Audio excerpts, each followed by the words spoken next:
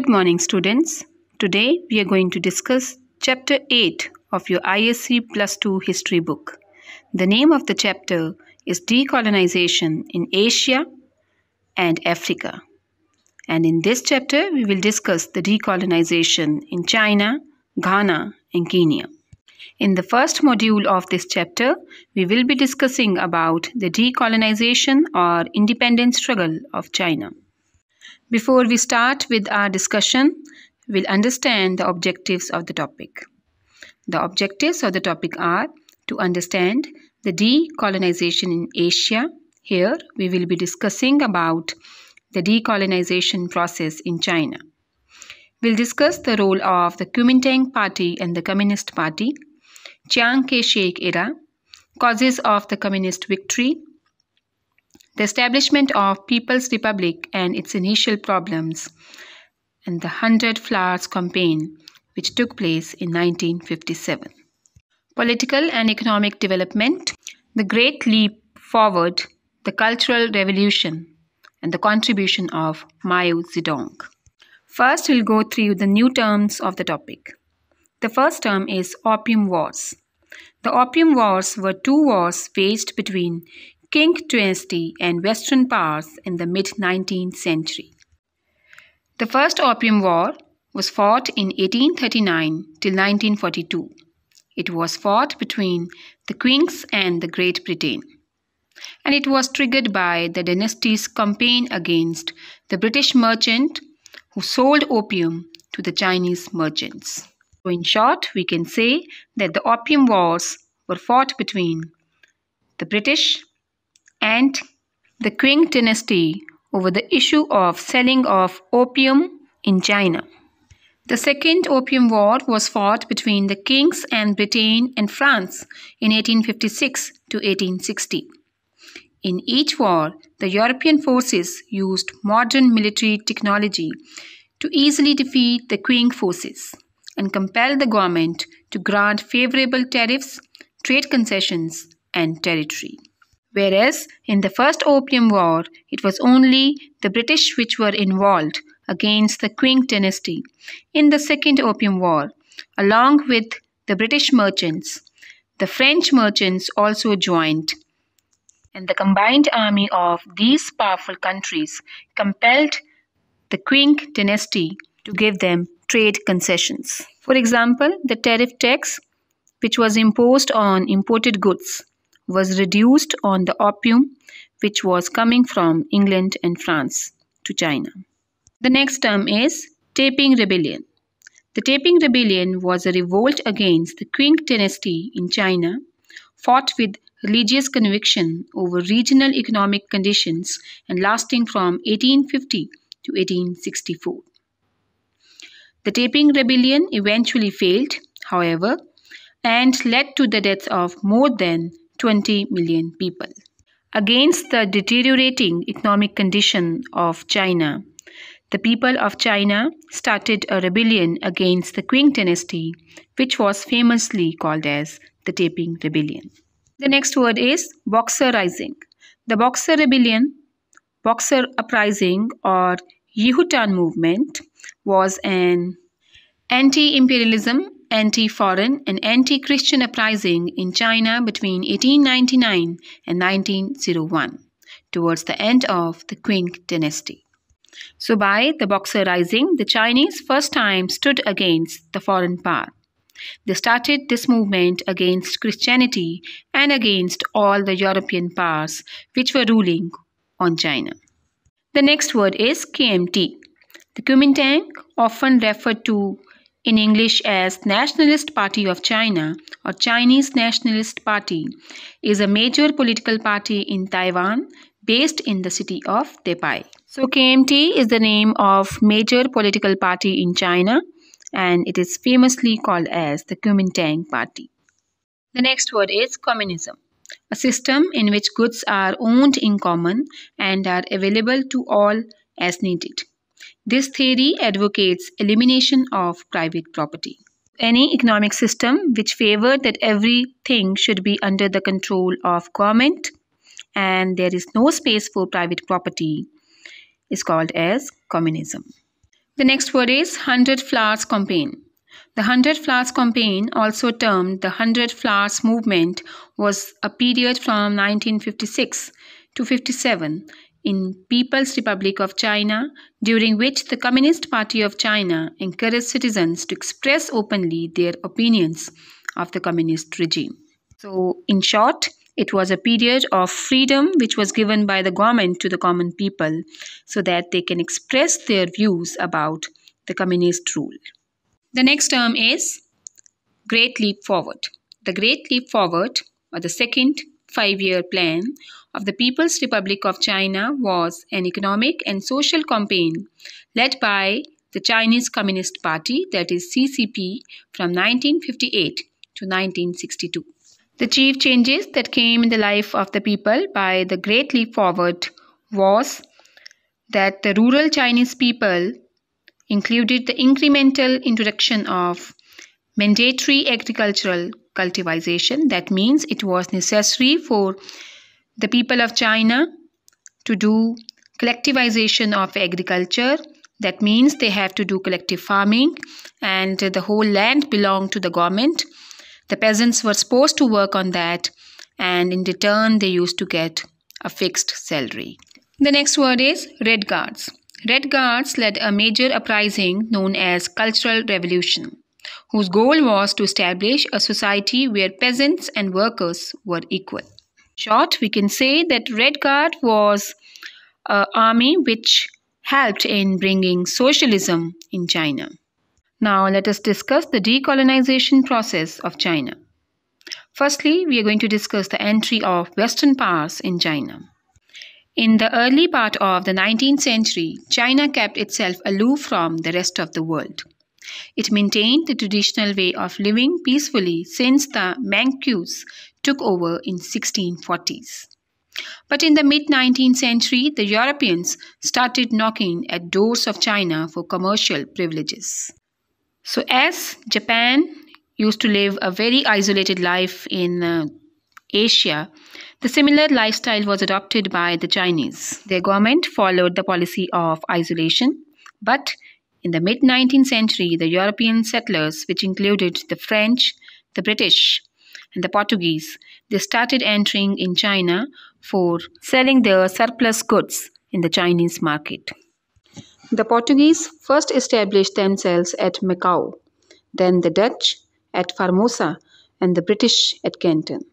Taking advantage of the Opium Wars for long 3 years from 1839 to 1842, the British forced China to hand over Hong Kong and compelled her to grant trade facilities at certain ports. Other Western powers followed the path of Britain, and gradually Chinese territories were parceled out among the European powers. So in the mid of 19th century, the big European powers entered in China to get the commercial benefits. It were the Portuguese who first established their colonies at Macau, then followed by the people of Netherlands, and finally by the British people. But the British people took the maximum commercial benefit from China. You can see the map of China on your screen. This part, Macau, was the first place which was inhabited by a foreign power. It was the Portuguese who came and ruled over Macau. Then Hong Kong was captured by the British. So many foreign countries came and captured different parts of China. The Chinese process of decolonization started with the Taiping and the Boxer rebellions. Let's understand the area of Taiping rebellion with the help of a map. Students, here you can see the orange color. It depicts the areas of China which were under the control of Britain. The green area here, the light green color, shows the area occupied by the French forces. The dark brown color show the German occupation over China. The purple color show the rule of Japan over Chinese territories. This yellow color shows the presence of Russians. So this area was under the influence of Russia. And this was the main area of the Taiping Rebellion. Taiping and Boxer Rebellion and aftermath. During 1850 to 64, a movement known as Taiping Rebellion started and spread all over southern China. It was partly a religious and partly a political reform movement. Ultimately, the movement was suppressed by regional armies. This was the beginning of the process of asserting independence of regional rulers from the central government.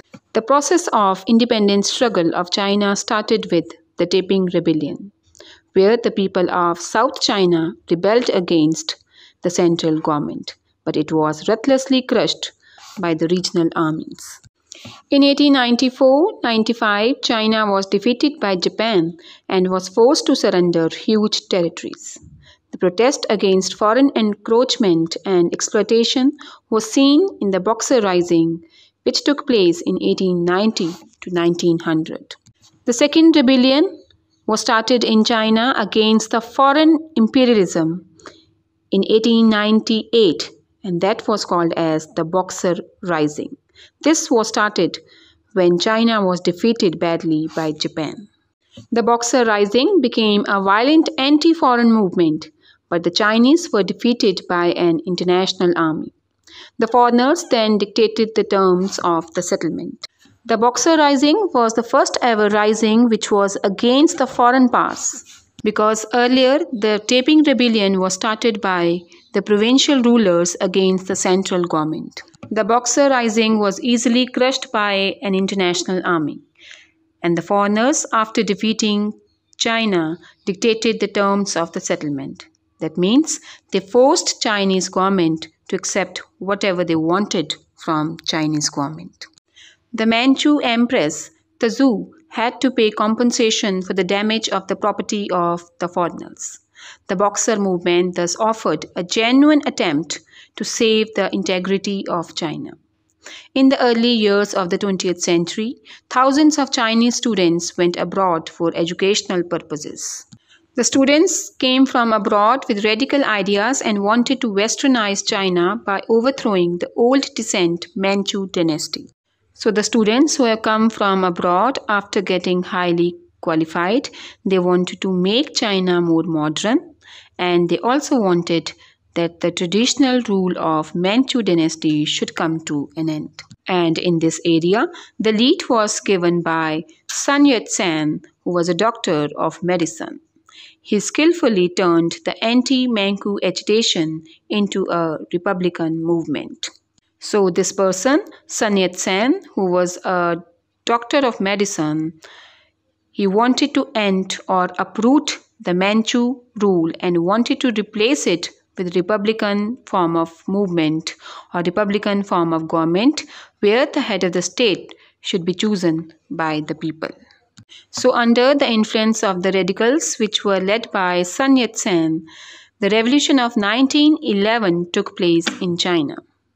The government responded to the call of the radicals, called a National Assembly in 1910 and offered sweeping concessions including constitutional government of the parliament.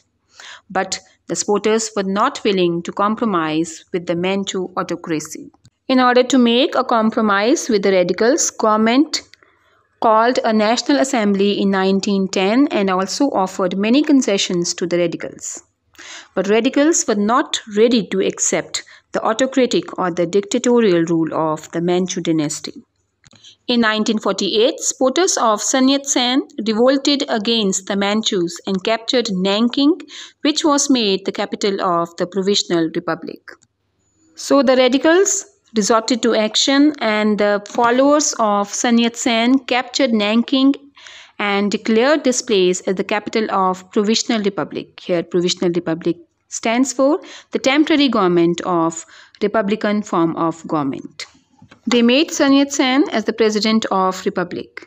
In February 1912, the Manchu emperor abdicated the throne and the republican proclaimed over whole of China. As the radicals have made their movement very strong, so the Manchu emperor himself abdicated or left his throne in 1912 in the month of February. and the Republic was proclaimed over the whole of China. That means the complete China came under the control of Sun Yat-sen and the radicals. They declared that China would be a republican government. Let us understand the influence of the Kuomintang party from 1928 to 1937. This area here depicts Japanese control over China. This was an area where Japan had sponsored a puppet state in 1935. And this area considered Shantung, Shanxi, Sichuan and Chihar. Then this area, students, with the dark brown color shows the effective control of nationalist government or Kuomintang party from 1927 to 1938. The area with light brown color shows the Nanking control from 1929 to 1934. And this area here shows the control of KMT or the nationalist government from 1935 to 1937. And these were the areas of Kwichikau and Kuentong. So here we are showing you that the influence area of the KMT party. So basically this was the influence area of the KMT party, or you can say the nationalist party. And these were the areas which were independent, like Yunnan was independent.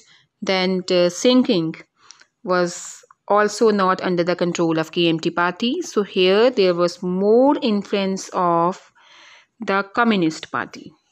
Now let us discuss the rule of Yuan Shikai, who was the successor of Sun Yat-sen. Sun Yat-sen resigned as president in favor of Yuan Shikai, an able general and a shrewd politician. With the support of the army, Yuan ruled as a military dictator, upsetting the expectations of Sun Yat-sen. So Sun Yat-sen was having high expectations from his follower Yuan Shikai, which he was unable to fulfill, as he only wanted to consolidate his position with the help of foreign powers. Yuan started propaganda in favor of restoration of monarchy and establishment of new dynasty.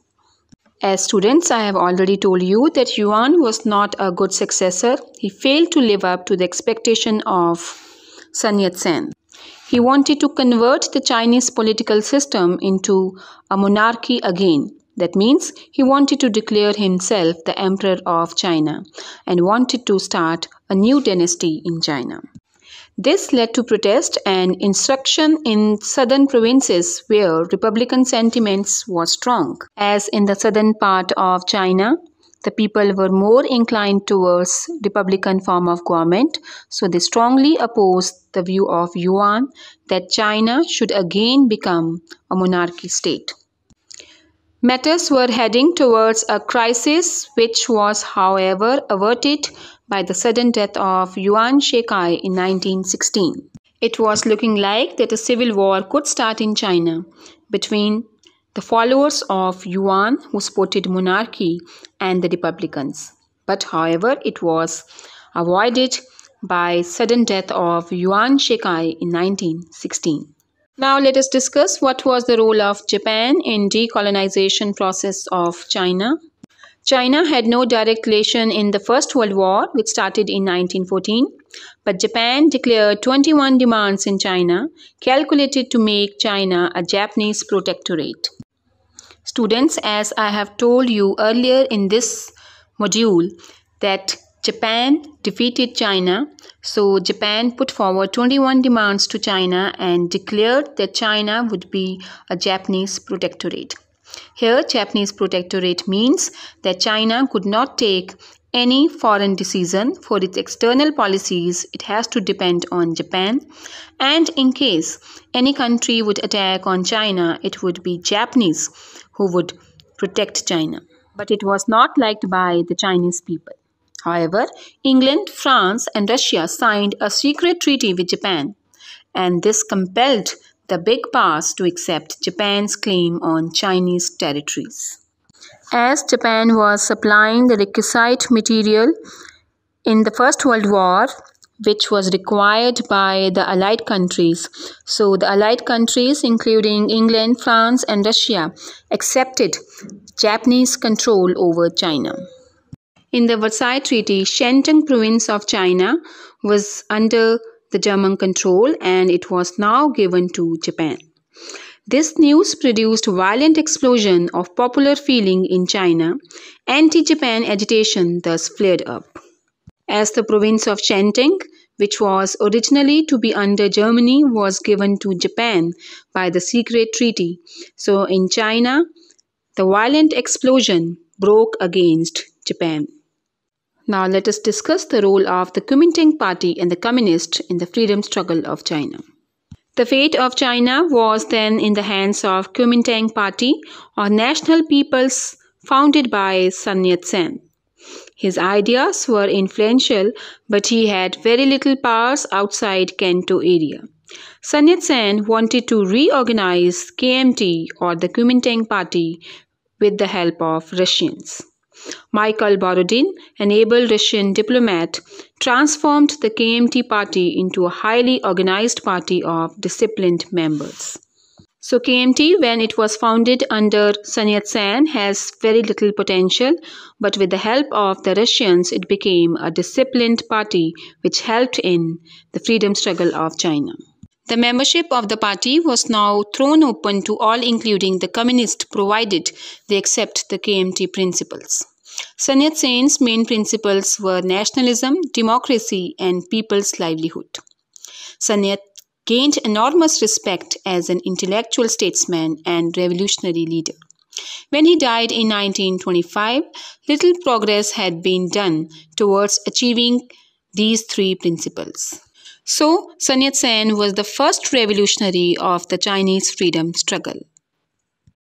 After Sun Yat-sen's death in 1925, Chiang Kai-shek became the leader of the KMT party. He completed his military education from Tokyo Military College.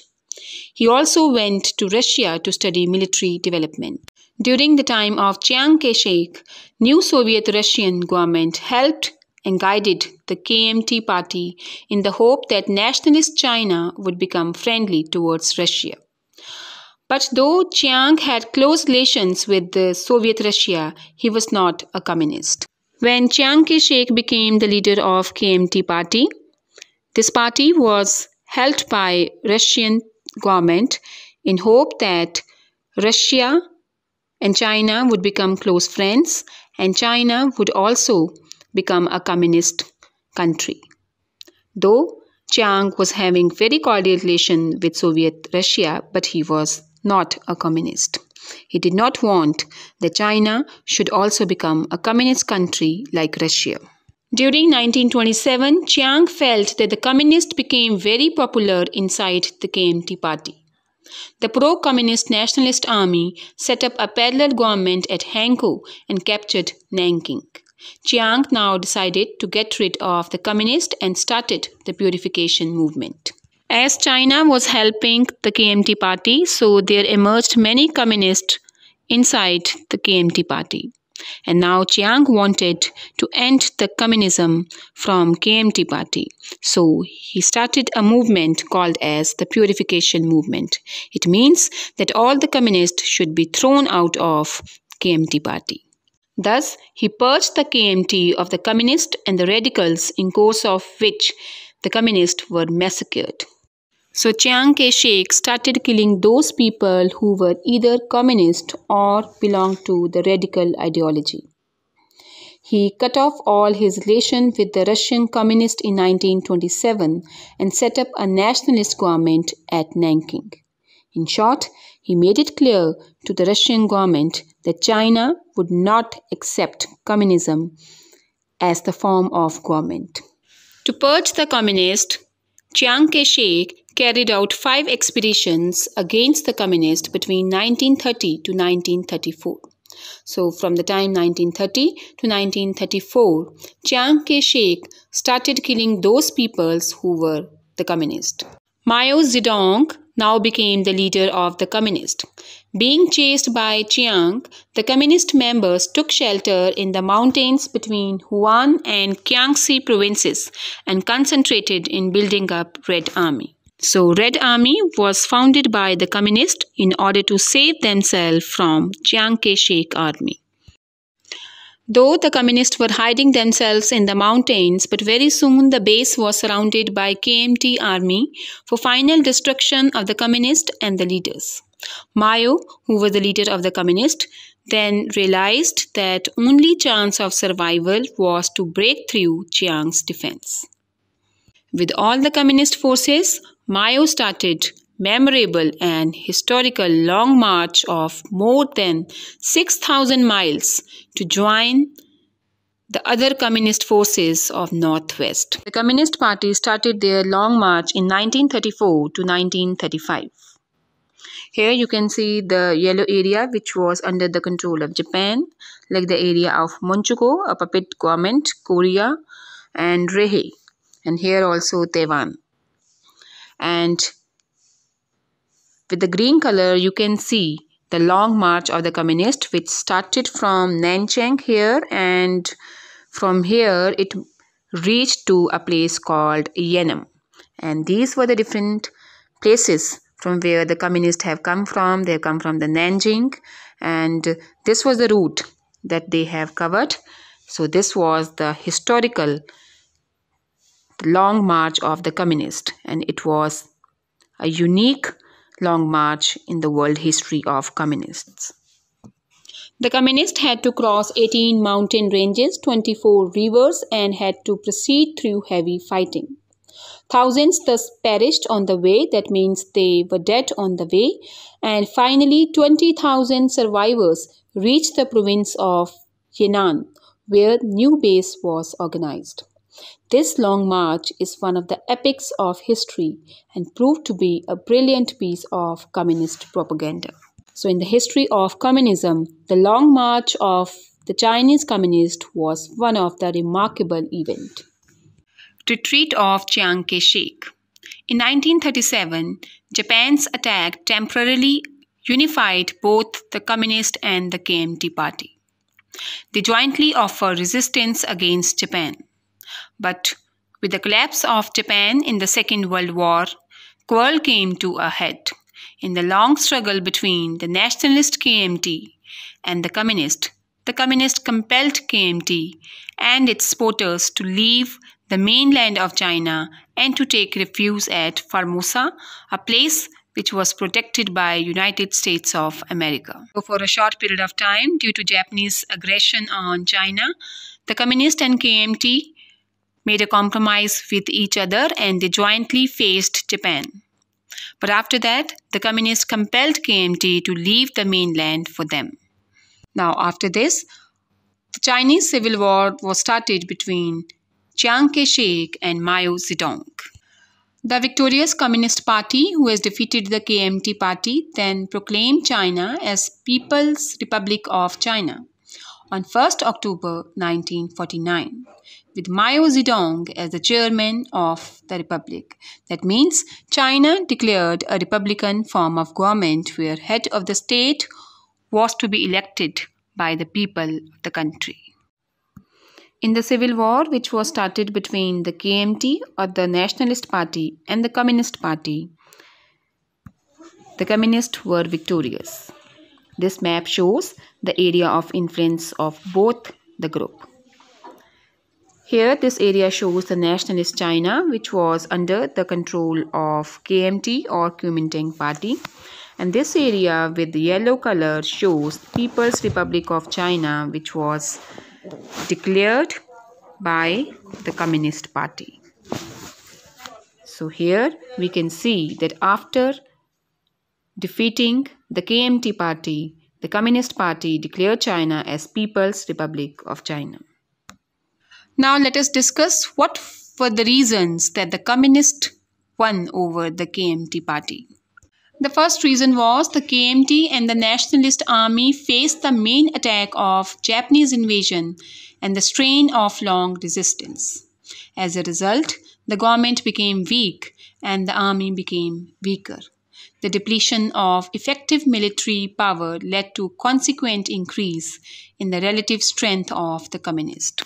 So behind the victory of communists, there was a big hand of Japanese attack on China, which made the Chinese military or the KMT army less powerful, and it depleted most of the advanced war materials from them. Another reason for the victory of communists over KMT party was that Chiang Kai-shek and the KMT party was discredited for corruption and inefficiency of its officialdom. That means the leader of the KMT party, including their main leader Chiang Kai-shek, were corrupt. There were widespread bribery, and the top-ranking officials adopted all means which would benefit them. Chiang was not prepared to offend his supporters in any way. Chiang Kai-shek was knowing about the weakness of his government. He was knowing that many of his officials were corrupt, but he was not ready to punish those who were supporting him, and that was the biggest mistake of Chiang Kai-shek. The third reason for the communist success was the KMT party depended more and more on the support of landlords and propertied class. They looked after the interest of the industrialists, bankers and landowners and took no initiative to organize mass support. So basically, the common people were not happy with the rule of Chiang Kai-shek, and naturally they supported the communist rule. On the other side, the communists won the hearts of the people by their zeal and sincerity for clean government. Their troops were orderly, disciplined, and never looted the properties of civilians or outraged women. Naturally, the people were convinced that the communists were sincerely concerned for the welfare of the people. Thus, the success of communists was due to the weakness of the KMT. The leaders of the Communist Party, they never looted the people, and they promised that they would bring welfare programs in China. And this was the reason that the communists finally won over the KMT party. There was establishment of People's Republic in China by the communists, and now we will discuss that how it was established and what were the problems it had to face in its initial years. After the communist victory over KMT in 1949, Mao Zedong set about rebuilding the shattered China. The problems facing the new government were numerous and complex. The country was devastated after a long civil war and war with Japan. No doubt, the communists got victory over the KMT party, but it was not easy for them to rule in the initial years because the economy of China was completely deteriorated due to long civil war between the KMT and the Communist Party, and also because Japan has very badly defeated the Chinese army and China has to pay war indemnity for the damages of Japan. Roads, railways, canals and dikes had been destroyed and there were chronic food shortage. The industry was backward, agriculture was inefficient and incapable of feeding the poverty-stricken masses. Mao got the support of peasants and a section of middle class who were disgusted by the miserable performance of the KMT party. So there were a number of problems that Mao Zedong had to face. And the only positive point was that he was having the support of the peasants and the middle class of China. Mao began experiments by a process of trial and error to find out which would work in China and where a special Chinese approach was necessary. He first wanted to introduce reforms in the agricultural field. So the process of reconstruction Chinese economy was started by Mao Zedong with the process of experimenting in every field, and first target was to bring reforms in agricultural sector. So let us discuss the agrarian policy of Mao Zedong. Lands were thus taken from the big landowners and redistributed among peasants with violence in places. So the land was taken from the big landlords and it was given to the small peasants, and in somewhere the government had also to face violence activities. The peasants were persuaded to join together in the cooperative farms. That means collective farming was done where actually the land belonged to the government and the peasants had to work over that land and they used to get equal salary for their work. By 1956, about 95% peasants were in cooperative with joint ownership of the farm and the equipment. After bringing reforms in the agriculture sector, the next target of Mao Zedong was to bring reforms in the industrial sector. So in the next step, the communist government nationalized most of the business. That means all the business sector would be under the control of the government. In 1953, government undertook a scheme of 5-year plan for the development of heavy industries like iron, steel, and chemical, etc. The Russians came forward to help the new government with cash, equipments, and advisors. As Russia also supported communism, in fact, Russia was the founder of the ideology of communism. So, Russian government helped the communist government with money and material both. There was no doubt that under Mao, the country gradually recovered from the ravages of war.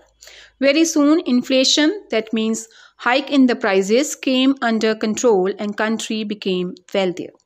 Side by side, small factories were set up in the countryside, that means in the rural areas, to provide tools to the peasantry. The next work done by Mao Zedong was to start the 100 Flowers campaign.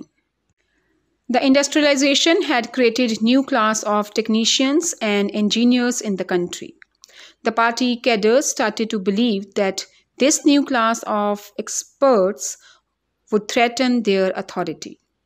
The government now decided that open discussion regarding the problems might improve relations between the party cadres and the experts or the intellectuals. Let 100 flowers bloom and 100 schools of thought contend, Mao said, and he called for constructive criticism. So 100 Flower campaign was started by Mao Zedong in 1957 in China, which calls that the people could express their views freely about the communist government. If they found that there were some drawbacks or weakness, they could very easily express before the government, which usually is against the communist form of government. By the 100 Flower campaign of 1957, Mao wanted to know about the criticism of the government, but he got more than he anticipated. Means many people expressed their views about the drawbacks of the communist government. The critics then attacked the cadres for incompetence and over-enthusiasm, the government for over-centralization, and the Communist Party for being undemocratic. Some even suggested that opposition parties should be allowed. Now Mao called off the campaign and clamped down his critics.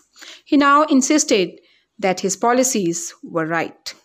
The critics of Mao told the government that opposition parties should also be there in China and government should give more and more power to the states, which was not liked by Mao Zedong.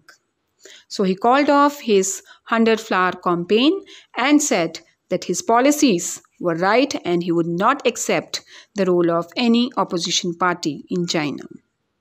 Now let us discuss the political development done by Mao Zedong in China.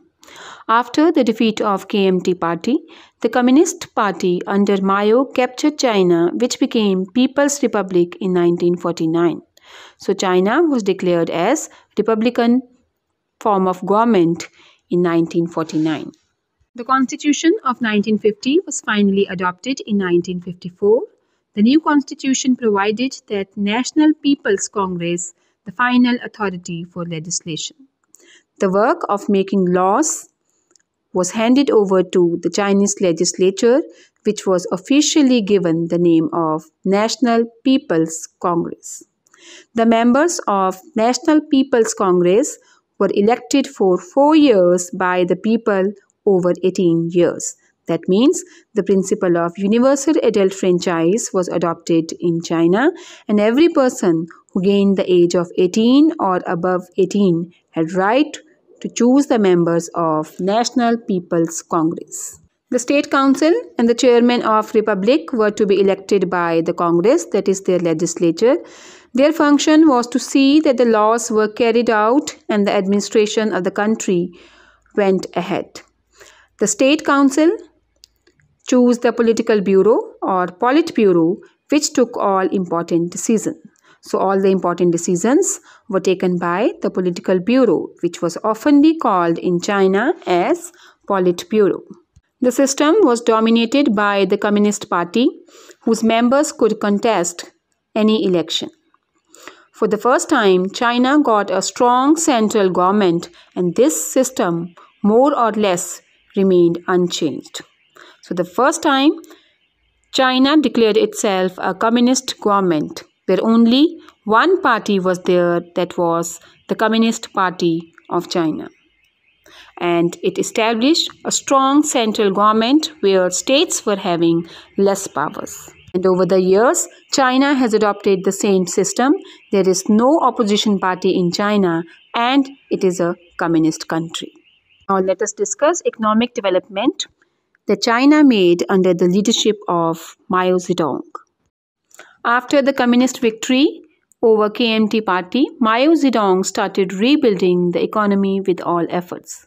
In the late 50s, China's relation with Russia cooled down. That means it was not what it used to be before. So there was a swift change in the relation between China and Russia. From the best allies of each other, the relation became normal as China was having relation with any other country. So naturally, the Russian economic aid was also reduced to China. Mao Zedong now introduced the Great Leap Forward program, by which communism was adopted to meet the Chinese condition and situation with the idea of decentralization of power. Whereas strong central government was established by the Chinese constitution, now in order to make his country more progressive in the economic sphere, Mao Zedong brought some changes. He adopted a new program called as Great Leap Forward. By this, the powers were distributed amongst the provinces also. In the Great Leap Forward, the first step was the introduction of communes where people ran their own collective farms and performed the function of local government under an elected council. So by setting up of communes, Mao Zedong gave freedom to the local people to govern themselves. In the commune, each family received a share of profits from the sale of produce, so that there should be complete harmony between the members of the commune. In the second step, emphasis on the big industries was reduced. Instead, small factories were set up to supply tools and machinery to the agriculturalist. Under the management of the communist, different public works like building of roads, construction dams, reservoirs and other works were undertaken. In the initial stage, it appeared to be a failure for many reasons. In order to reconstruct the economy of China under the program of Great Leap Forward, Mao Zedong gave more importance to the development of small-scale industries. Moreover, he also started many public welfare programs by which the common people got employment. In the beginning, it was looking like that the program is going to be a failure, but in the long run, it became successful because both agriculture and industrial production increased substantially. It was decided that China would remain an agricultural and the economy would be labor-oriented to enable the country to avoid the growing unemployment problem. Since the major problem of the Chinese government was unemployment, so in order to tackle this problem, it was decided by Mao Zedong that the country would give more importance to the agriculture sector where more and more people could be engaged. In order to make China a more progressive country, Mao Zedong then started the Cultural Revolution. The Cultural Revolution of 1966 to 69, Mao Zedong always tried to keep the revolution and the Great Leap on the pure Marxist-Leninist course. But there were a number of leaders who wanted an expert managerial plan push forward industrialization on Russian model instead of relying on the cadres.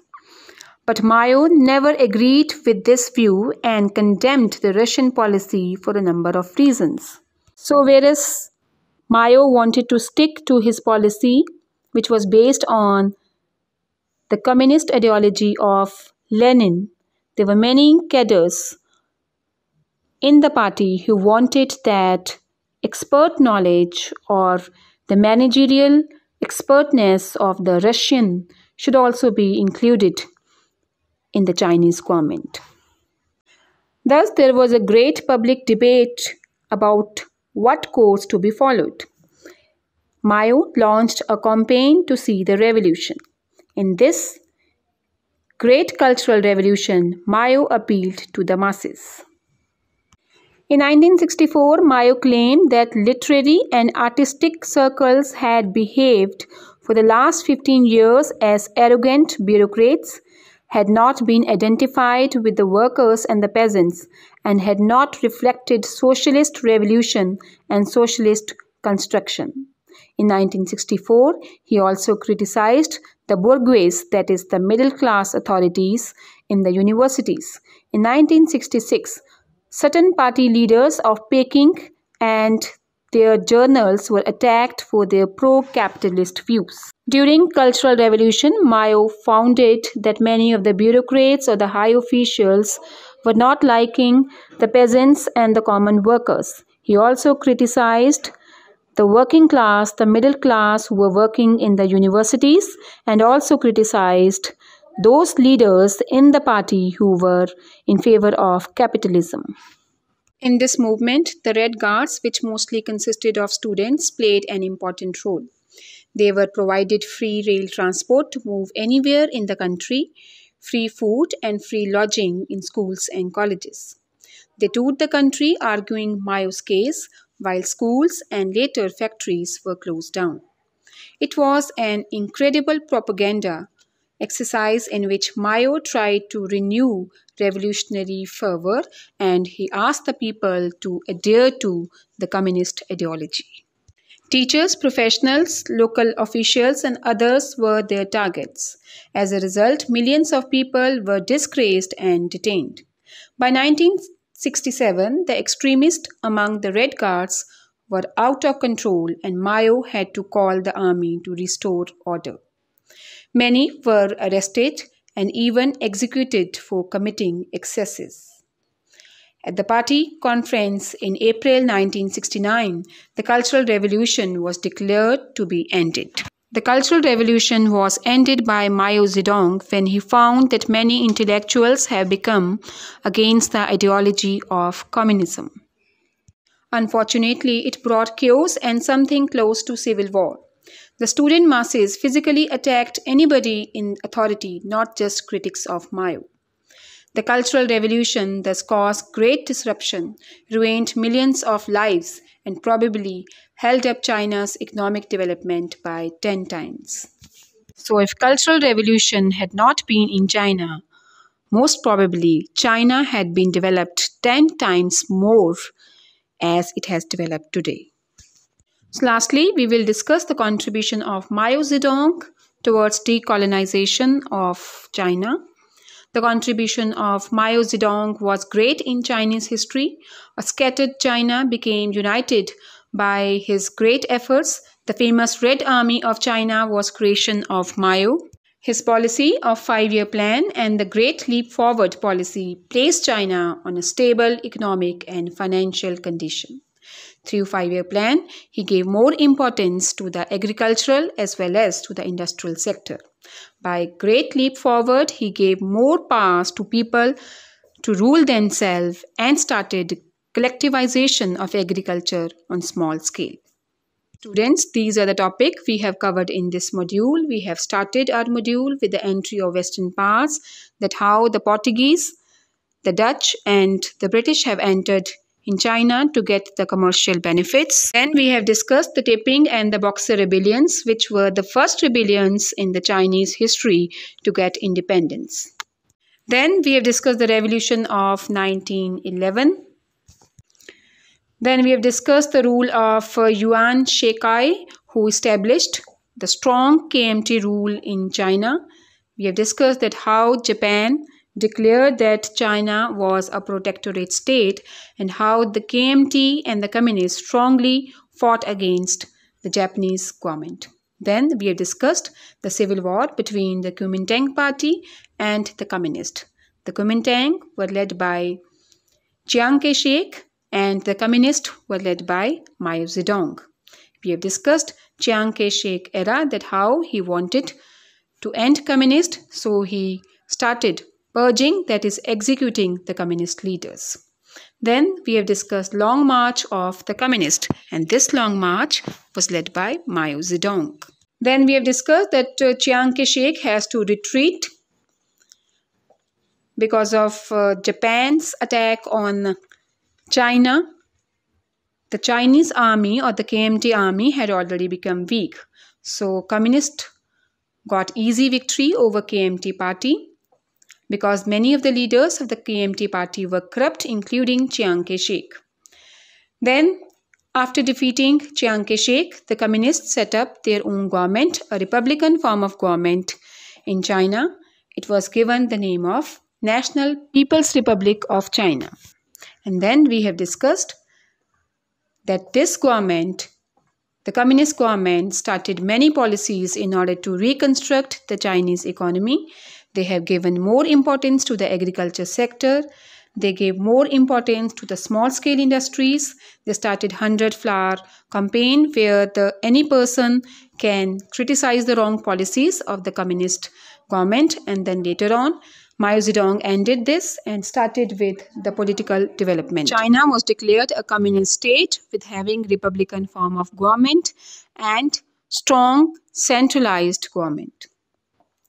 In the economic sphere, many public welfare programs were adopted where people were given employment.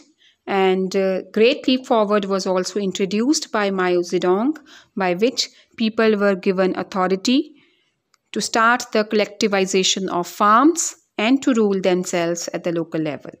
And finally, we have discussed the Cultural Revolution. It was started in China and it started to grow itself against communism. So finally, Mao Zedong curbed the Cultural Revolution in 1969. Students, these are the questions we have covered in this module. Who was the founder of Kuomintang Party of China? Who was Chiang Kai-shek? What was the Long March? Who was Mao Zedong? What was the Great Leap Forward policy? And what were the causes for the victory of communists over the Kuomintang? You can see a YouTube link on your screen. For more information on this topic, you can click this link and explore more on this topic. With the help of this explanation and internet, you are supposed to make the notes of this topic. We'll meet you in next session. Till then, have a nice day.